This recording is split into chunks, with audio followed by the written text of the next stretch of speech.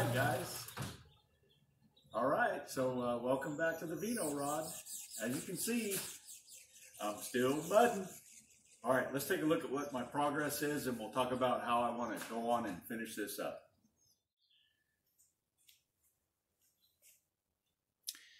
All right, well, I've got a little bit more to do on this dash.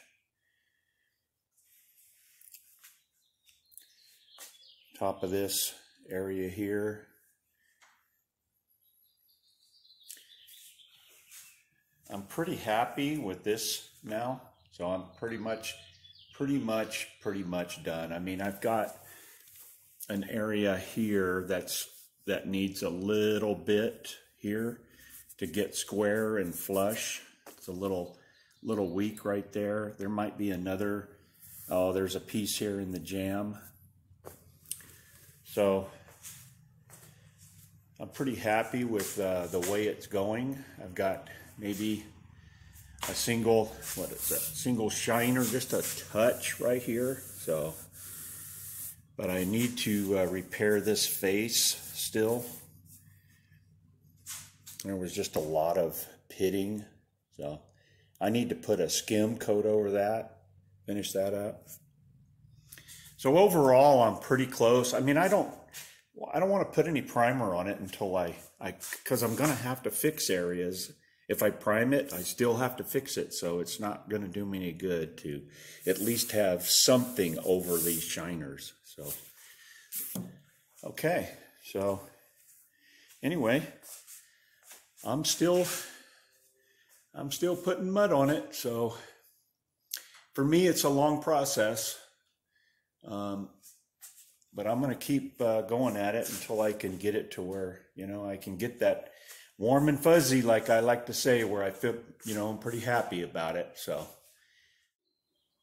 well, as some of you guys have seen previously in some of these videos that I've done, and maybe for the new subscribers that haven't gone back and checked, what gave me this idea was I first picked up this 1930 Ford Model A cowl, minus this dash that I built.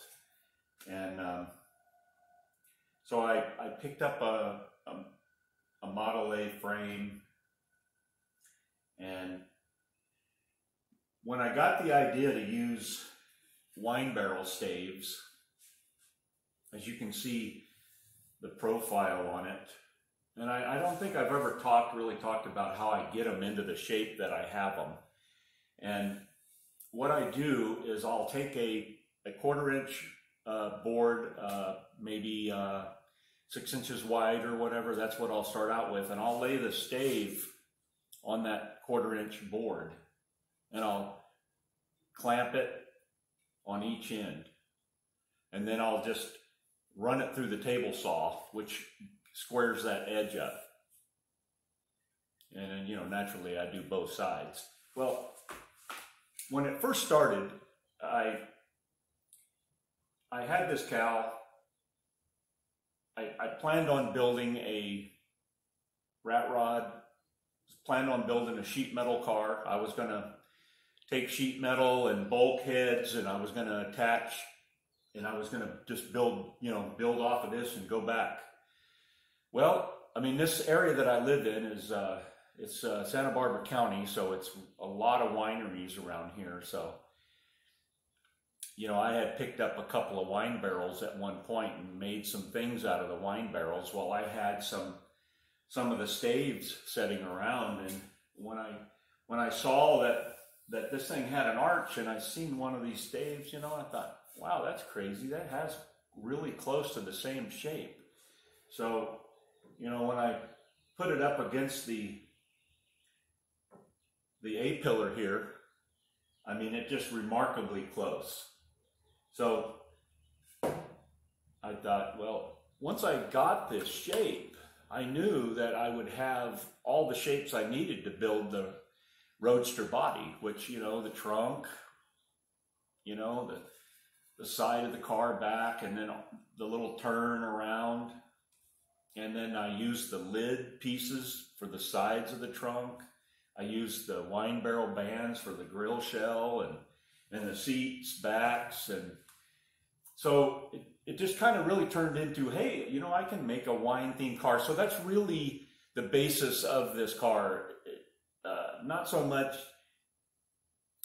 you know, to be a traditional hot rod, but just kind of like I don't know, just like I said, just a wine themed car. You know, I'm going to use as many of the shapes as I can from the wine barrel to create the body of the car. So one other idea that I had was, I've always liked the traditional hot rods that had the checkerboard on the firewall.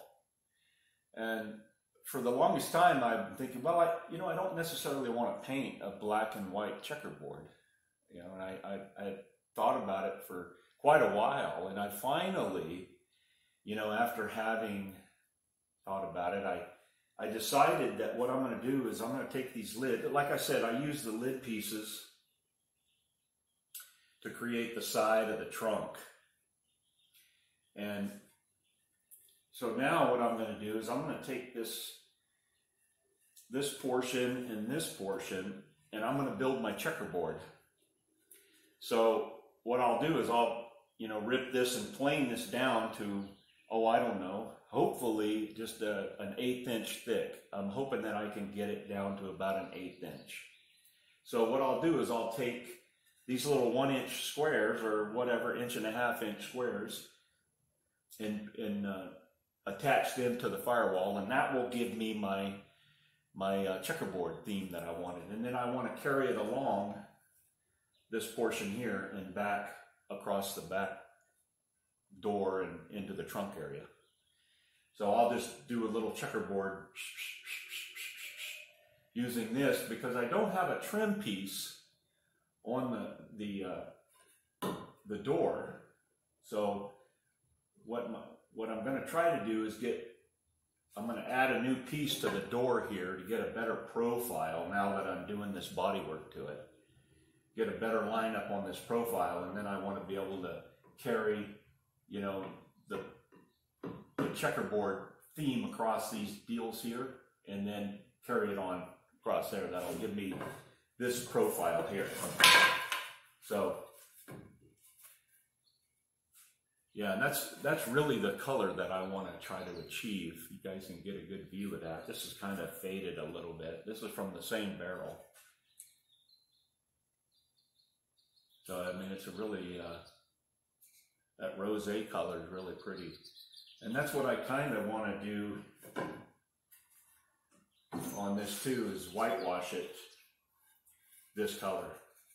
So this will be a flat black, semi-gloss black possibly. And then the body itself will be a whitewash, so you can still see the grain of the wood, and it'll be that whitewash rosé color. And one of the other things that I'm going to be working on in the future is that I work construction work, and I'm always working on equipment, different types of equipment all the time. That's why I built my steering wheel out of a flywheel on an air handler. When I'm working at, like, the mechanism on my convertible top was made out of door openers. I was replacing a bunch of door openers, and that's where I got the idea to use those door openers for my convertible top mechanism. So anytime that I'm working, when I'm on a piece of equipment, if it can turn into a car part, it's going to be a car part. So one of the things that I had always not really liked too much was the pins that I put on the top of the A-pillar. Yeah, it's just a piece of cold roll. I don't know if I...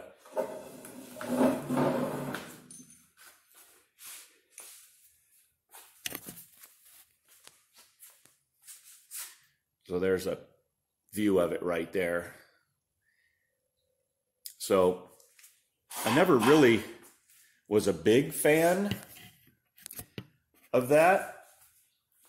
So I work on a secured facility. So a lot of the facilities have, you know, an access point where there's a turnstile, and, you know, you got to put your badge up there, you got to put your code in there, and then it'll grant you access to the facility. Well, I was working on one of the turnstiles, and one of the solenoids was bad. So I had to replace the solenoid. And in that solenoid, it has this pin. So when I saw this pin, I thought, okay, that's my next car part right there, big fella.